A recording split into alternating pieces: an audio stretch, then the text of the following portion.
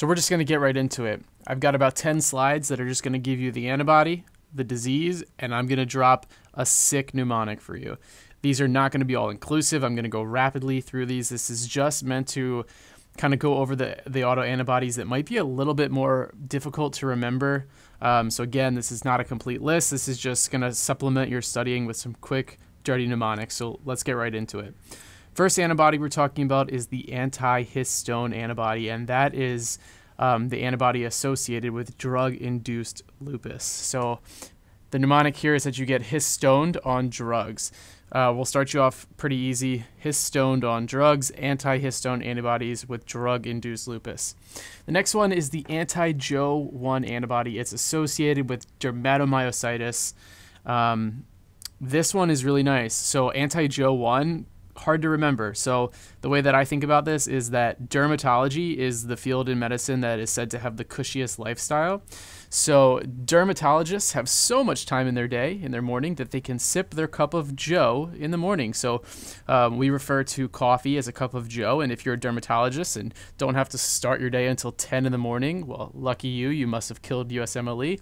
But dermatologists have so much time that they can sip their cup of Joe for Jo1, and of course derm in dermatologists for dermatomyositis. So the anti-Jo1 antibody for dermatomyositis. The anti-centromere antibody is the antibody associated with CREST-Syndrome. So when I think of this, I think about Crest toothpaste. And I think about how you use Crest toothpaste to clean the central teeth. So whenever you smile, the teeth that everybody looks at are your front two teeth right there in the central or centromere, if you will, area. And Crest, obviously, for Crest syndrome. So we use Crest toothpaste to clean the central teeth. If you don't have a nice central teeth, then your smile is probably ugly. Moving on, the anti-U1 RNP for ribonuclear protein, or whatever it is, antibody. That's associated with mixed connective tissue disorder. This one always gave me trouble until I came up with a mnemonic because, like, there's a lot going on here. Anti-U1 RNP, and usually on boards, it's actually written out. They'll write out ribonuclear or whatever the P is, peptide protein, whatever. So you need to remember this.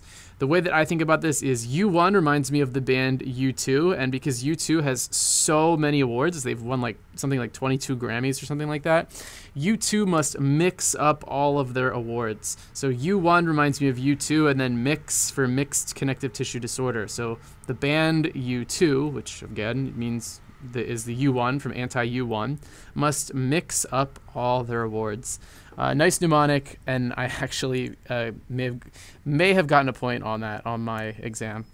Anti-smooth muscle antibody is associated with autoimmune hepatitis.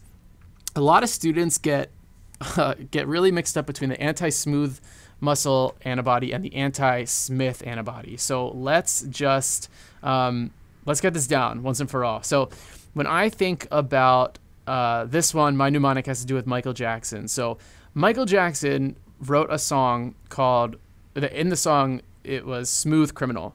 It's a really good song. You should listen to it if you have no idea what I'm talking about. And those of you familiar with Michael Jackson will know that anytime he did his patented leg kick, he would always make a noise. And I'm going to attempt to impersonate his noise, but it was, ah. He always would go, ah. So when I think of that, I say, ah, a smooth criminal. And the AH stands for autoimmune hepatitis, and smooth criminal is the anti-smooth muscle antibody. So if you're confused between the anti-Smith antibody and the anti-smooth muscle, this is how we're going to learn the difference, is a smooth criminal. Again, AH for autoimmune hepatitis, and a smooth criminal, smooth clues us in that we're talking about the anti-smooth antibody and not the anti-Smith antibody.